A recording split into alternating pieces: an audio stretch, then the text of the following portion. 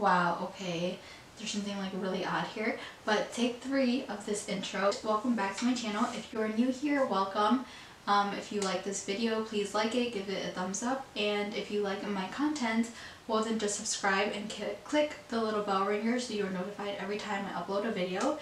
So if you have not seen this eye tutorial using the Jaclyn Hill palette, it should already be up on my channel. If not, well then I will put it up, and I will link it below when it is up. So basically, like I said, for my eyes I use the Jaclyn Hill and Morphe palette, the original, and for my foundation I tried using the Shiseido, what is this? The Shiseido Synchro Skin Glow Foundation, and it wasn't really working out for me, and I don't know, I am not in the really like best lighting space right now, and like I don't know if I told you guys, this video is like all over the place, sorry, but I am in my new room right now, and this is potentially my beauty room. I hope to basically make the lighting better, add a vanity in the back, which I hope to do within the next 2 weeks. I already have my mirror, I literally just need the table from IKEA.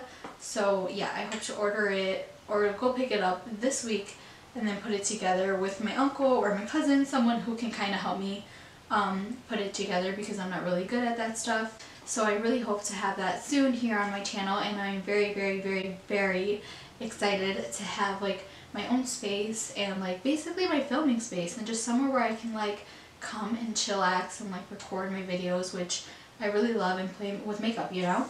So like I said, I'm very, very excited for that.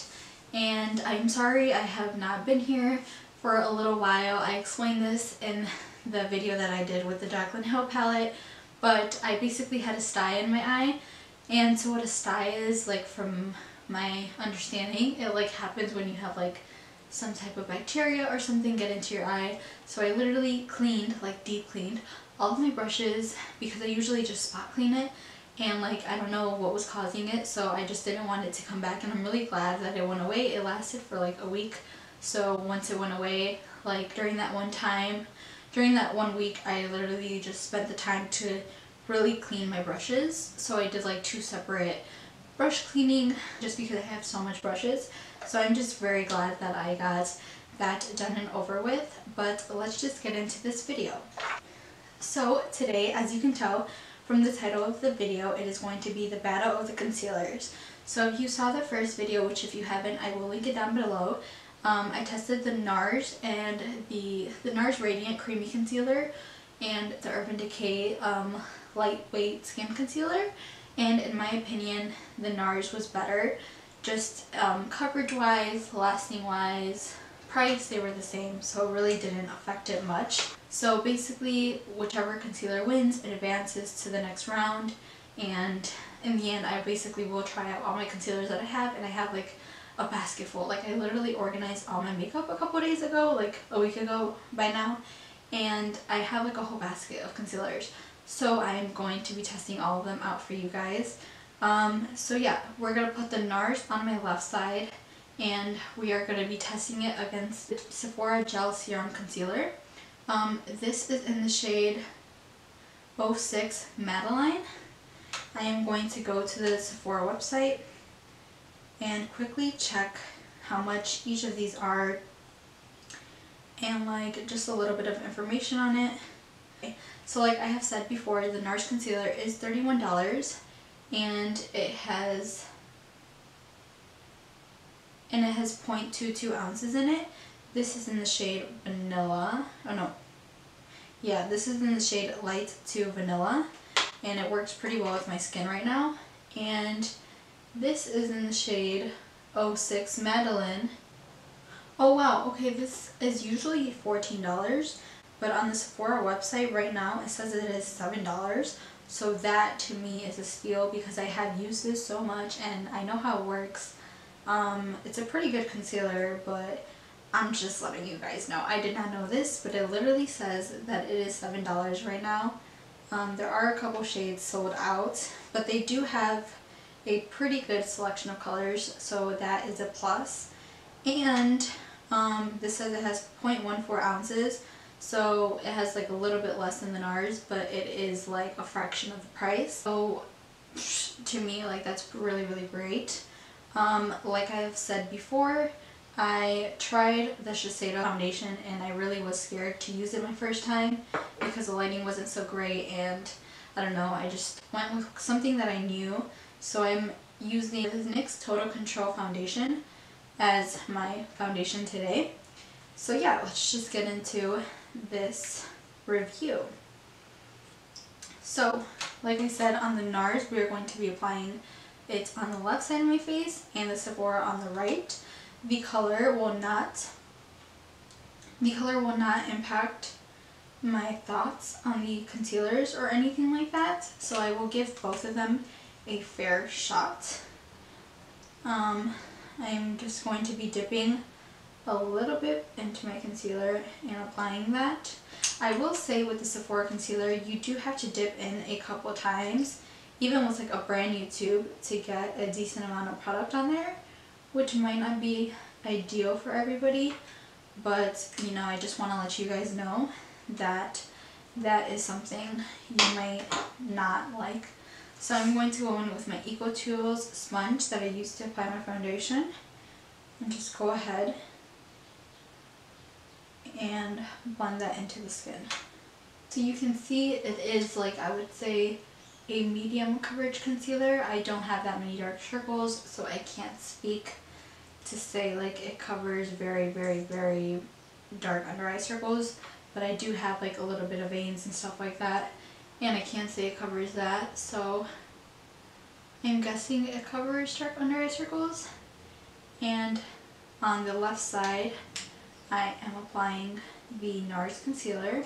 I don't apply too much concealer on my face just because I'm not that type of person to like cake on the concealer. So I just apply like a moderate amount and then I blend it onto my skin. And for the middle of my face, like down the bridge of my nose and things like that, I am going to apply the Sephora concealer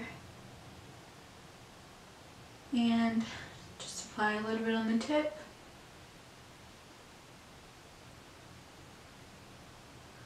On the bridge of my nose, right in the middle of my forehead, and where foundation tends to come off, which is on the side of my nose. Let me just say that the Sephora concealer, in my opinion, is a very, very, very good concealer to apply on days that you don't want to wear foundation and you just want to maybe apply concealer all over your face or to spot conceal. That is how like I majority of the time used to use the Sephora concealer, and I would literally just use that as like my base, and maybe if I wanted to highlight I would grab like a different shade of concealer. I only have like one shade of the Sephora, but like I said, I have plenty concealers with different shades. So I mean, the Sephora concealer is really, really good if you just want to apply something to the face and not too heavy, spot conceal, things like that. And this is what the skin is looking like after I have applied all of those concealers, or not all of those concealers, but both of those concealers. And I am going to go ahead and use my Coty Airspun powder, and give me a second. It's this Claire's brush. It's like a double-sided brush, and I'm going to use a small one. Pick a little bit up on the brush.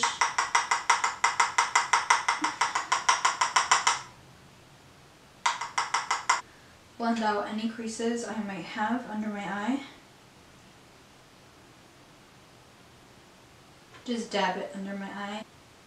And I'm going to go ahead and do the same with my left eye. Blend out any wrinkles that might have set in my fine lines.